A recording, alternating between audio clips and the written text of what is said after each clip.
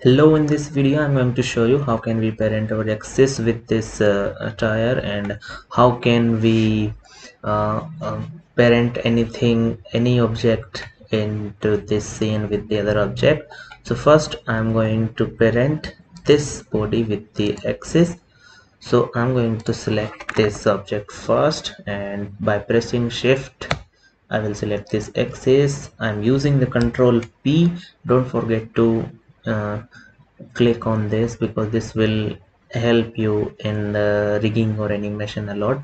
So press keep transform. Now if I use this axis to move, then object will also move, and if I use this axis will not move. So I'm going to use this axis to move this tire, so I can rotate this in easy. Now once again I will select this, this control P, keep transform. Okay, select this, control P, keep transform. Okay. Now if you want to clear the parent by mistake, if you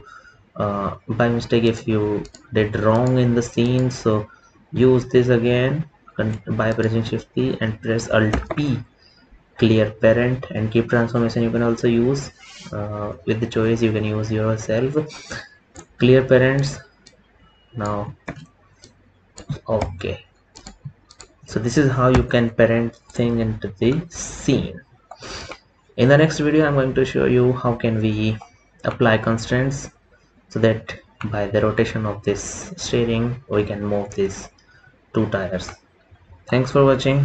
See you in the next.